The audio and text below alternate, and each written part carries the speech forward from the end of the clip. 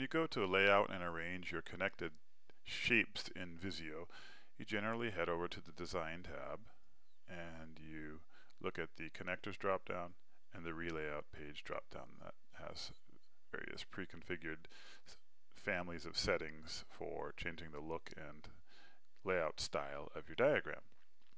There's also 3 dialogues that you can go to have finer control over the way your layout looks and get some possibilities that aren't presented to you in the ribbon.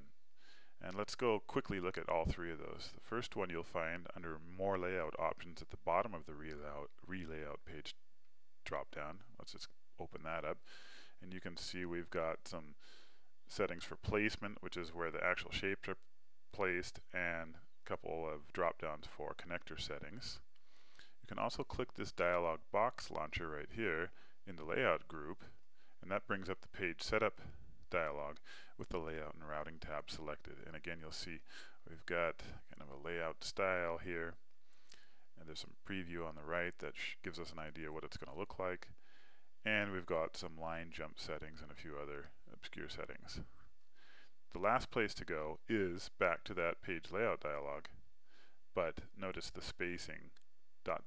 button here. If we click on that, this gives us fine control over the spacing between shapes, the spacing between connectors, and some general patterns about the diagram that helps Visio make decisions about how it's going to lay out the shapes. So how do these affect how the diagram looks? Well, this diagram's pushing the limit of the page size. So say we wanted to change the spacing between shapes.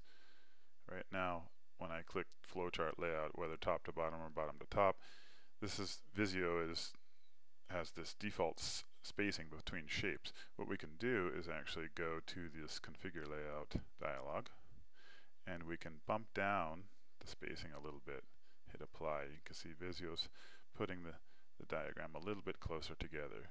Similarly, if we wanted to use up the whole paper and have as much space as possible between our shapes, we could bump up the spacing as well. So that's 0.6 inches between each one. Let's hit OK, and that affects the auto connect as well. So now when I add new shapes, they'll be at this spacing. They'll be offset by the spacing that we just set in that dialog. If you want finer control over the spacing, you can go back to the page setup dialog, click the spacing, and you can change the horizontal and vertical spacing independently. Now this is interesting if you're doing org charts, the connector to shape spacing, and org charts tend to have the connectors close to the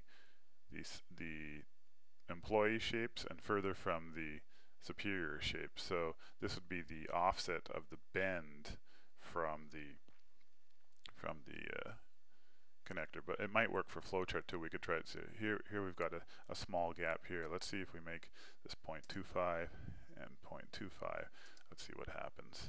Hit apply, and you can see sure enough that gap jumped a little bit, so we could make it really big. And I'll just do both horizontal and vertical so I don't have to worry about it. And hit apply again.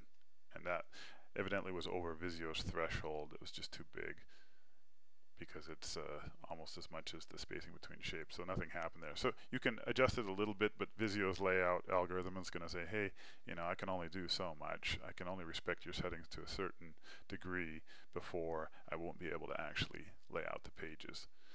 So I encourage you to experiment with them and realize that sometimes things aren't going to change very much.